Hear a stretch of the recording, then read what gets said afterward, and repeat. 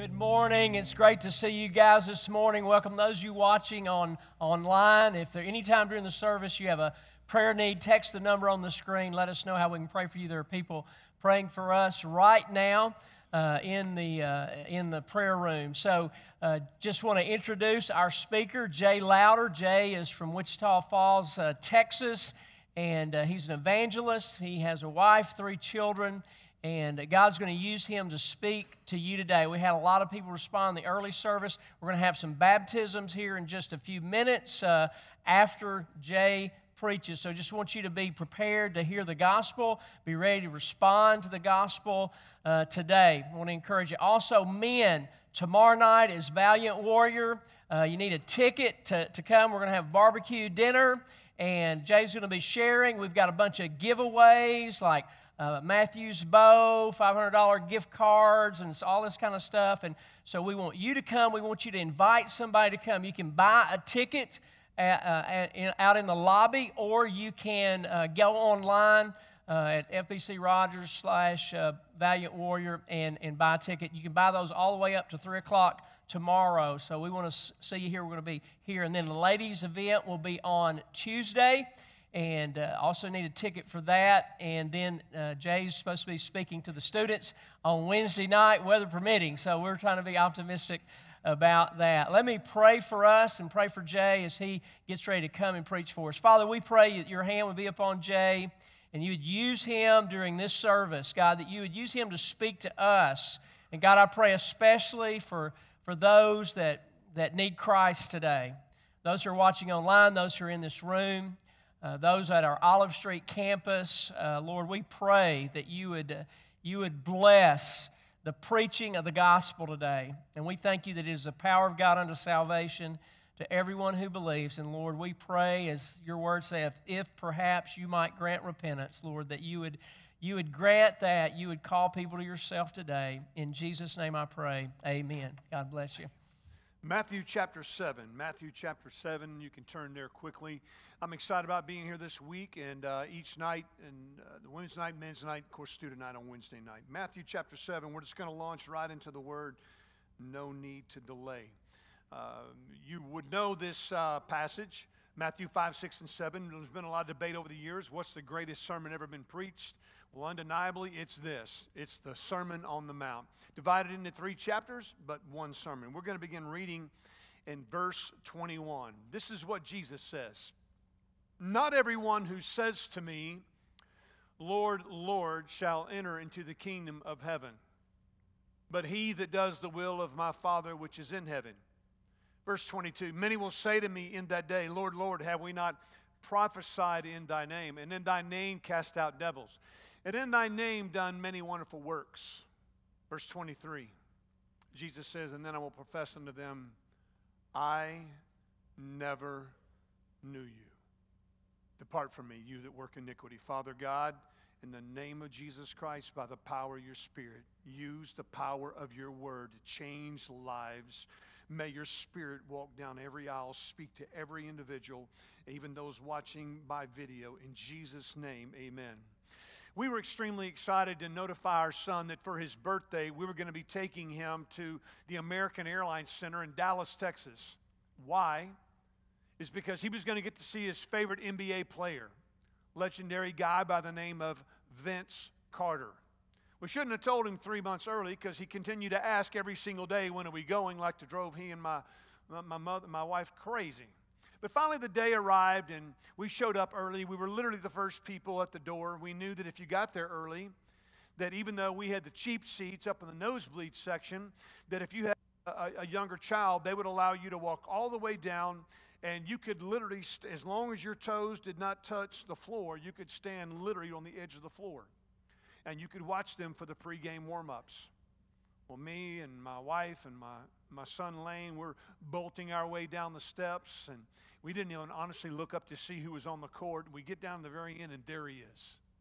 My son's favorite basketball player. Now, you have to understand, my son collected basketball cards.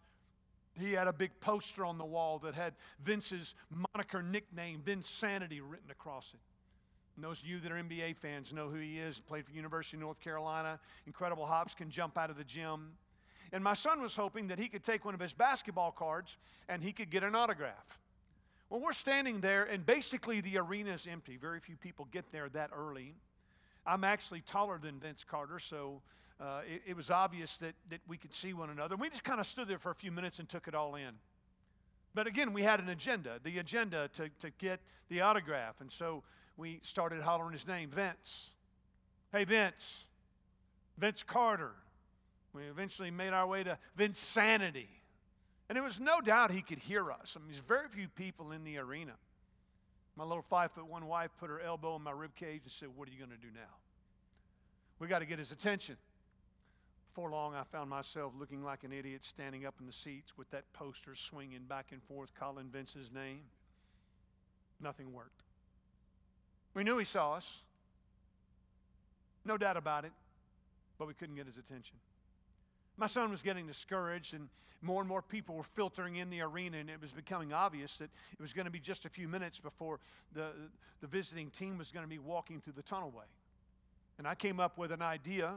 I told my wife, even though we're sitting in the nosebleed, why don't we sneak over? We can get over there where the visiting team walks through the tunnelway, and we will literally be right above Vince Carter, and there will be no way that he could deny this autograph from my son. We snuck our way, finally got over there. My wife's a rule keeper and was freaking out that we were going to get thrown in prison. We snuck our way over there, and we're literally standing on this railway. There's a short rail guard in front, and we saw Vince just about to exit the court. There was some lady that obviously had more money than we did. She had courtside seats, and she was wearing a Vince Carter jersey. And then when Vince walked within about a foot away from her, she stuck out her Sharpie to have him sign her jersey. And when Vince didn't sign her jersey, I turned to my wife and I said, "We are in trouble." Well, finally, Vince he starts walking down the tunnelway, and it's me and my wife and my son. I kid you not when I say that we were close enough to Vince that I could have literally reached over the deal and I could have put my hand on the top of his head. That's how close we were. Now, it wasn't rehearsed, but you would have thought it was. Because when Vince got right below us, as if on cue, me, my wife, and my son, all at the exact same time said, "Vince." I will never forget it. As soon as Vince heard three people in unison call his name, Vince turned to look up to see who it was. You could literally watch his eyes look at my son, shift to my wife, and shift to me. And when he looked in the eyes of three people that he did not know, he turned around as if he never even heard us. My son was devastated. We eventually made our way up to the nosebleed section. And I have never cheered as hard as I have in my life for a visiting team to lose a basketball game. And they did. My son would take the posters off the wall. He would never collect another Vince Carter card again. But that night when the game was over and we were in my wife's Suburban, they were fast asleep. We had a 2-hour drive to get back home, and I'm pounding the pavement.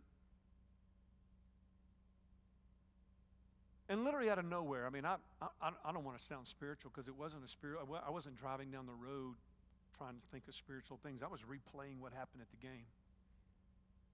When I first got saved, I made a commitment that I was going to spend my life memorizing God's Word. I have memorized a lot. One of the things I had done is I'd memorized Matthew chapter 5, 6, and 7. I wanted to be able to quote the Sermon on the Mount. And as I was driving home, replaying what had happened as if it were a DVD in my mind, God reminded me of the verses that you and I just read together. I knew those verses. I could quote those verses. I could give you a theological explanation of those verses, but they never quite rang as deep as they did that night. Because as I was making that 2-hour drive home, it was like God was reminding me of those verses, in essence, to say, Jay, in many ways, it was a visual illustration of the verses that I had read. Because Jesus had said that there were people who were fans. They wore the jersey. They talked the lingo. They talked a good game. They knew all the statistics, and they followed from a distance, but there was never any real relationship. Jesus was saying that as he pulled back the curtain, he was letting us see what it was going to be like in those end days for multitudes of people. That in the same way, we knew all about Vince Carter. We knew his height, we knew his weight, we knew where he played high school basketball, where he played college basketball. We knew all of his current NBA statistics. But even though we knew all about Vince Carter, we never had a relationship with Vince Carter. And as I was driving down the road headed back to Wichita Falls, it was like God was showing me that in the same way that when we called Vince's name, that because he did not know us, that in a similar way, that was what Jesus was saying. That people would look at him, they knew everything about him, they had studied him historically, but in the same way Vince Carter did not know us, they did not know him. I wonder this morning, I know that there are people over to Olive that are watching this service. And of course, it's a packed room here. And I wonder this morning about you. It's so easy in this day and age to be a fan of Jesus. There's a lot of people that wear the jersey. They talk the lingo, but they don't live the life. They go through the motions. They put on one jersey Sunday morning. Reminds me another time I took my son to a Mavericks game. He brought a plastic sack and he pulled out one jersey of Kevin Garnett because they were playing the Timberwolves and trying to get a Kevin Garnett signature. And then when he couldn't get a Kevin Garnett signature, he put that one in the bag and pulled out a Dirk Nowitzki and put that one on. And that's what many of us have been doing. We've been going through the motions. And that's my story. I don't have time this morning because of limited time because I preached too long in the early service. But that was my story. My mother taught Sunday school. We went to church all the time. My dad was a successful businessman, 54 convenience stores, North Texas, Southern Oklahoma. We were at church every time the door opened. When I was a young boy, Castle Hills Baptist Church, San Antonio, Texas. I walked an aisle. I really had no understanding of what I was doing. I had no real concept of repentance or what it meant to know Christ. And I walked down an aisle, and I got down here at the front. Somebody real quickly patted me on the back. Matter of fact, they had something that kind of looked like this and real quickly wrote down some information. And I just went through my life thinking that I was a true Christian. But I wasn't. There was no desire in my heart to really follow God. I didn't live like a Christian. I didn't talk like a Christian. We used to come to church on Sunday morning. In high school, we'd come to church on Sunday morning with a hangover from the night before as believers. Or you could have asked me. Tell you, hey, I've been baptized 3 times. My mom teaches Sunday school. I prayed a prayer. And I was lost. And when I was 21 years of age and I took out that .22 caliber pistol to blow my brains out, had I had done so because my roommate, thank God, came home from work early, and had he not have, I would have went straight to hell singing Amazing Grace. I could honestly this morning bring people into this room and put them on this stage that would tell you that Jay Lowder was unsaved and shared the gospel with me and led me to Christ. Because I saw my dad do it. I went through the motions.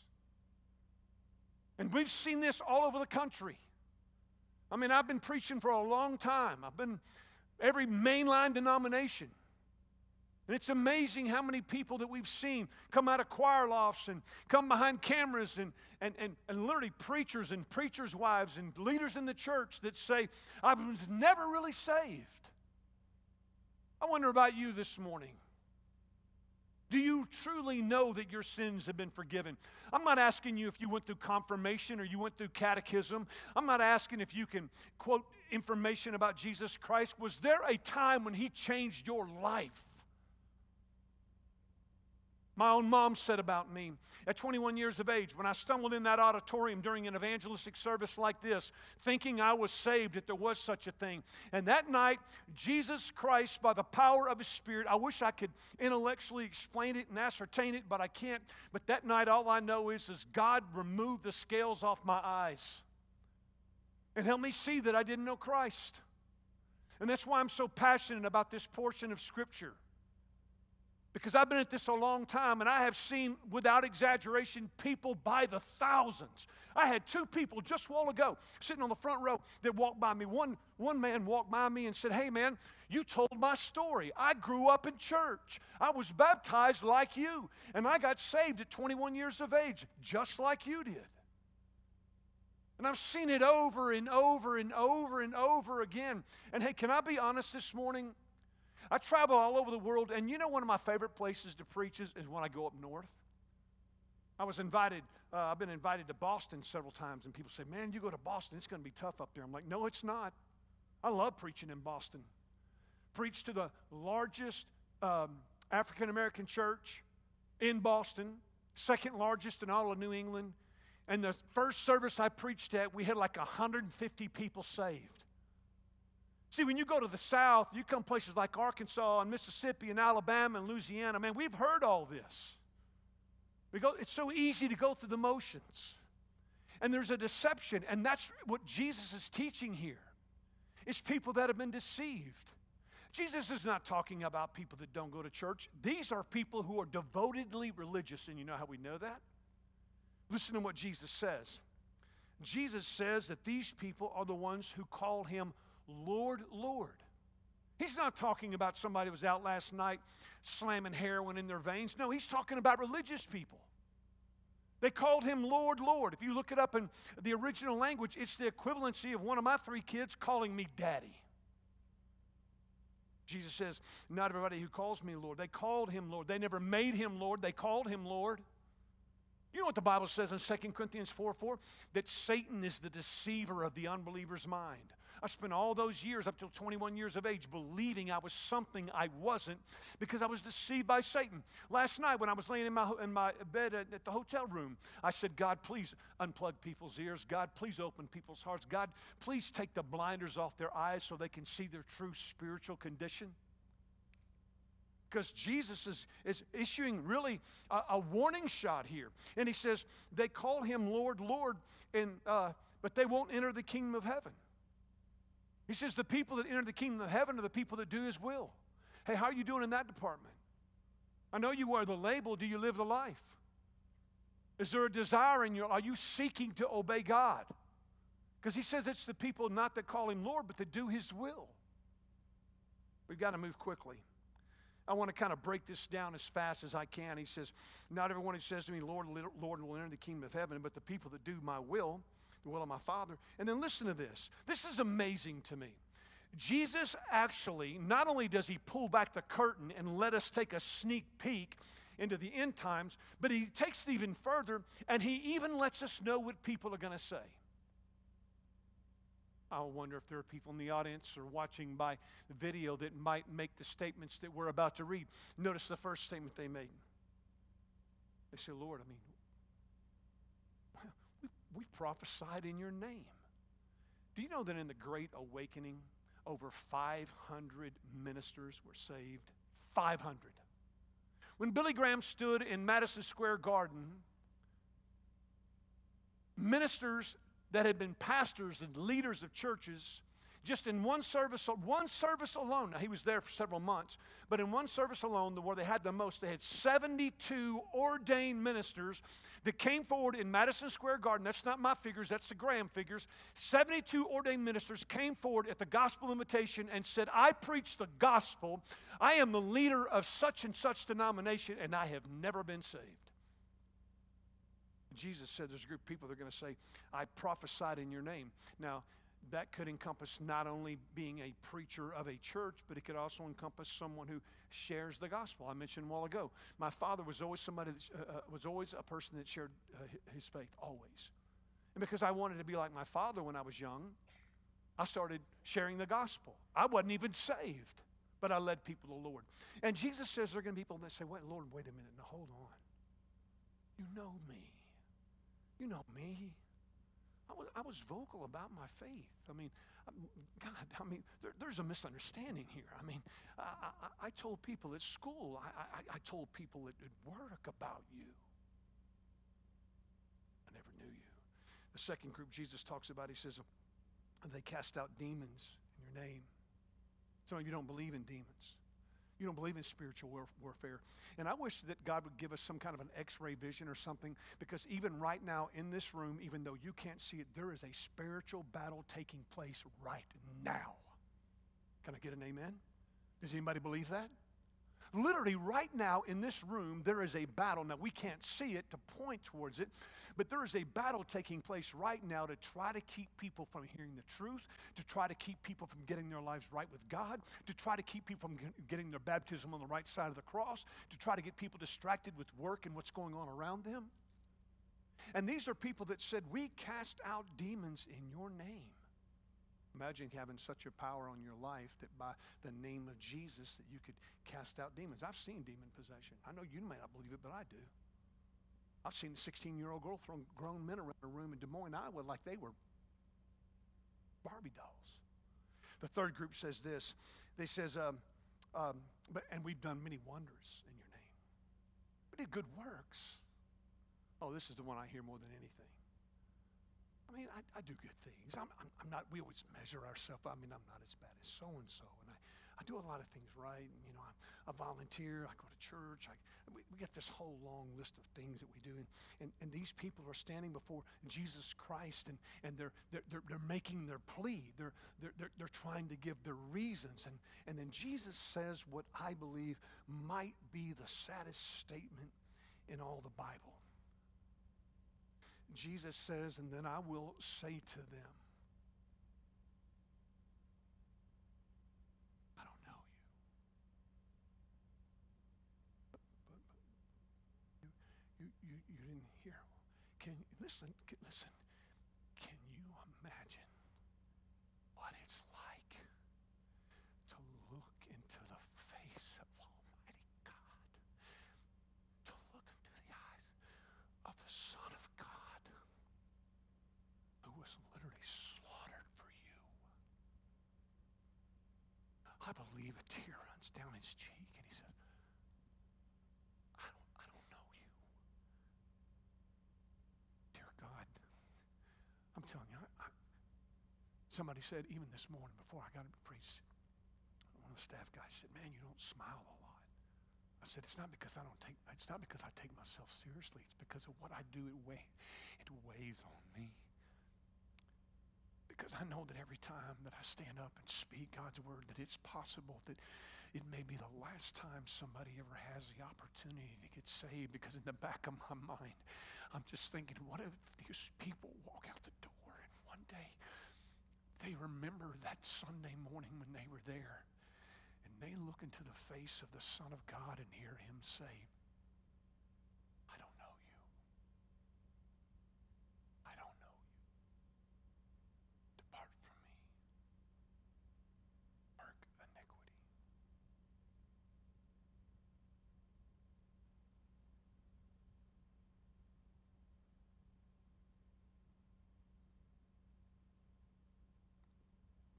Do you really know Christ? I'm not asking if you prayed a prayer when you were young like I did. I'm not asking if you were baptized 3 times like I was. Is there evidence in your life that Jesus lives there? The Bible says that you're to examine yourself, whether you're to be in the faith. Even the Bible says that you ought to be able to see if you can extract from your life evidence and proof that Jesus Christ really lives there. Is it possible?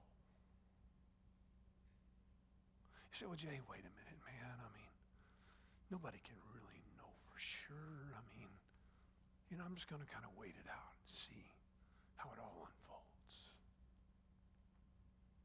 But the Bible says you can't know. And I can't help but believe. Maybe it's people watching on video, or maybe it's you. You've been struggling with this for a long time. Today's the day to get it right, because there may never be another moment like this. Every head's bowed, every eye's closed. With every head bowed and every eye closed, there's nothing mystical about this. I just want you to bow your head and close your eyes, because I don't want you to be distracted by what's going on around you. I don't want you to be focused on whatever's happening this afternoon. Just for a minute, I want you to take a deep look into your own life and see,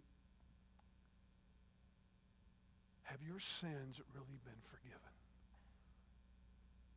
Again, the question's not if you went through catechism or confirmation. It's not even if you've been baptized. The question is, do you know that Jesus Christ lives in you? I wonder if I talk to your mom and your dad, your husband and your wife, would they say that there's undeniable evidence that Jesus Christ lives in you and has changed you? That April 5th night at 21 years of age, when I stumbled in that auditorium,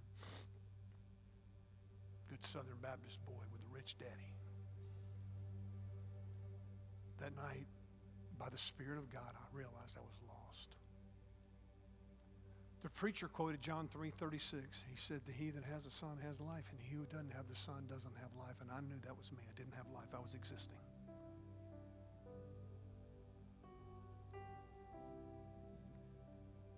I can't help but believe that there are many people in this service like there was in the early service. You may be a visitor, you may be whatever, Methodist, Baptist, maybe none of that. It doesn't even matter. You might be somebody that teaches Sunday school. It doesn't matter.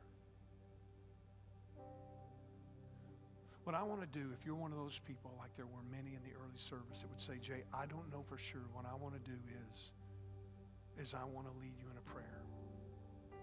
Now I want to make something clear. Nowhere in the Bible does it say you're saved by praying a prayer. You heard my story. I prayed a prayer I didn't know or understand. I remained unsaved. I was religious, but I was unsaved. You're saved by faith. Faith in what?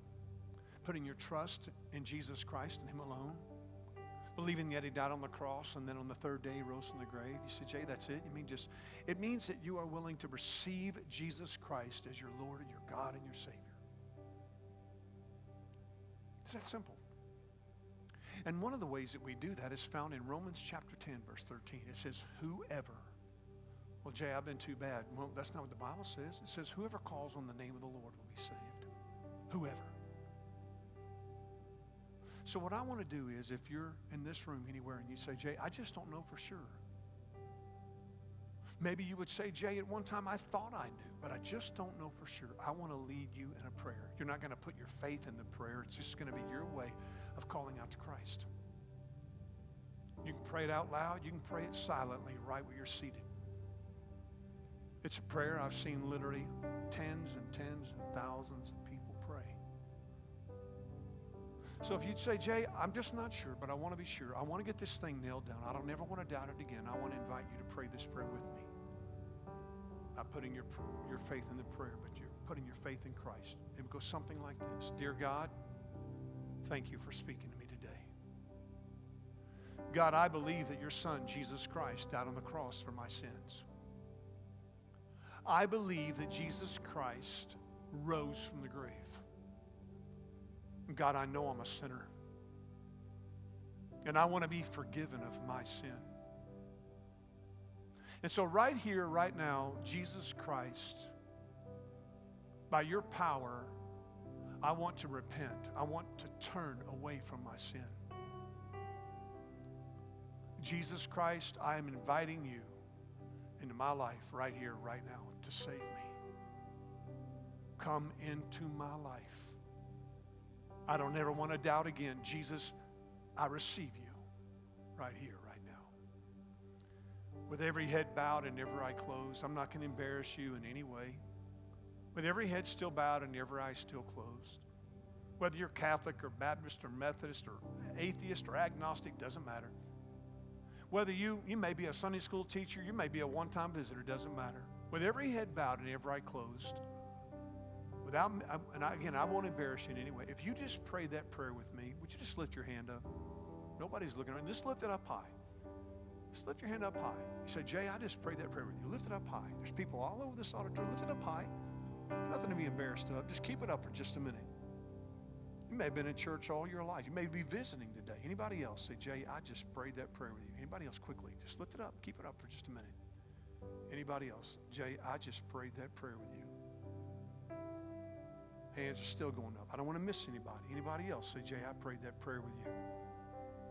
I truly invited Christ in my life. Anybody else? Quickly. Hands are still going up. Is there anybody else? Hands are still being raised. Literally all over this auditorium. I see young people, moms, dads, anybody else. Jay, I just prayed that prayer with you. Invited Christ into my life. You may have even prayed that prayer when you were 6 or 7, like me, but you didn't understand what you were doing. Anybody else? You may put your hands down. I want to ask one other quick question. You know, I mentioned that I was baptized 3 times. Technically, you can't call it baptism because I wasn't baptized. I was dunked. But then after I got saved at 21, initially I thought, you know, I don't need to get baptized. I've done that 3 times. But then I realized that the very first step of obedience is baptism. And I realized that even though I was baptized or dunked at the Baptist church before I got saved, that it really wasn't valid because you can only get baptized after you get saved. I can't help but believe that there's many of you that are like I was. Now, maybe you were christened when you were a baby, or you were sprinkled, or maybe, like me, you actually were baptized before you got saved, and you've never gotten your baptism on the right side of the cross. Again, I'm not going to embarrass you either. But if you're one of those people that would say, Jay, my baptism's not on the right side of the cross, but it needs to be, pray for me. If that's you, would you just lift your hand up? Just lift it up. Just lift it up high. I'm not going to embarrass you. Jay, my baptism's not on the right side of the cross, but it needs to be. I got sprinkled, I got dunked, whatever, but my baptism's not right. You may put your hands down now very quickly. I want to ask, every head still be bowed, every eyes closed, but those of you that raised your hand that said, Jay, I prayed that prayer with you a while ago, would you lift your head right quick and look this way? Those of you that said, Jay, I prayed that prayer with you, only those of you that said, Jay, I prayed that prayer with you, will you lift your head and look right this way at me? You can just put your hand down, but lift your head and look right this way at me. Those of you that said, Jay, I prayed that prayer with you, just lift your head and look right this way. There's probably, I don't know, I'm going to guess 30 of you, I don't know. Maybe 40, I don't know. I'm not up here counting. But I know there's people all over this room that said, Jay, I prayed that prayer with you. So if that was you, just lift your head and look right this way at me. I'm going to ask you to do something that's going to be hard. I'm going to give you the privilege to go public. For some of you, that's really going to be hard because you're going to be so concerned about what everybody else is going to think rather than what God thinks.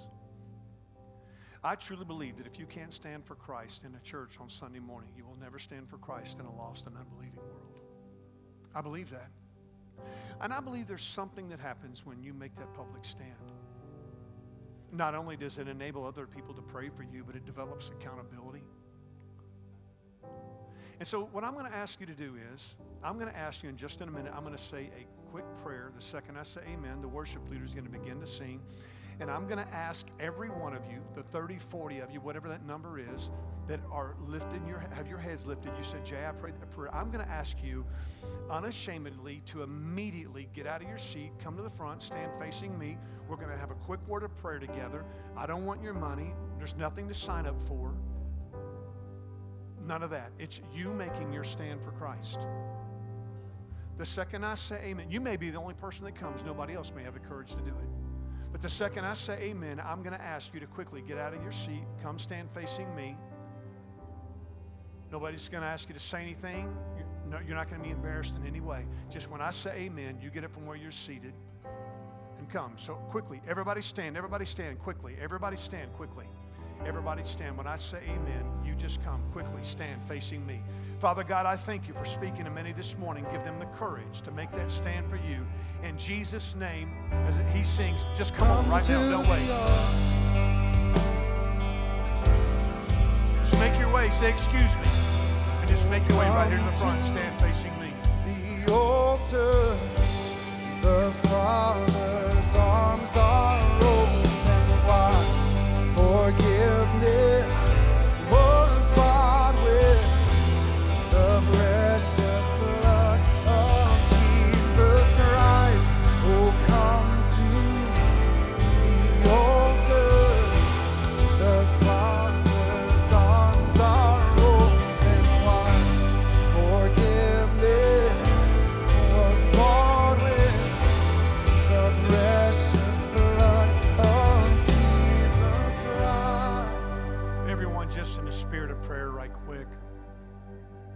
I'm going to ask those in the audience, just be praying. There's people around you. There's so many people that did not make it up here that need to be.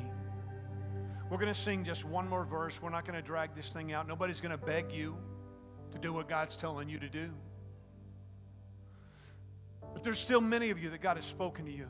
And this is your opportunity to make your stand for Christ. If you come, your husband and your wife may come. Your friends may come.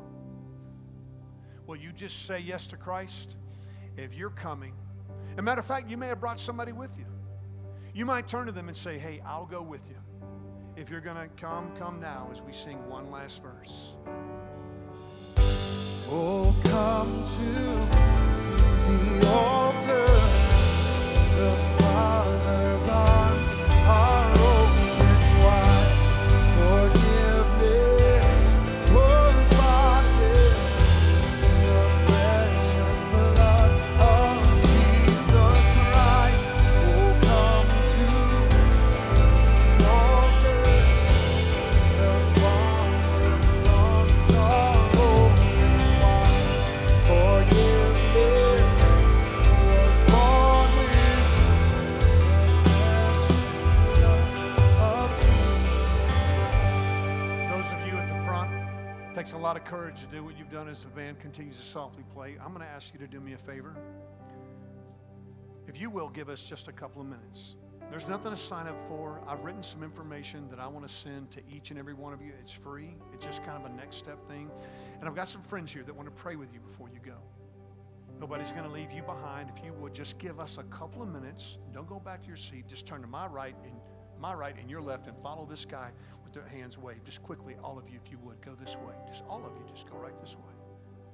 And those of you in the audience, just giving a hand clap for those.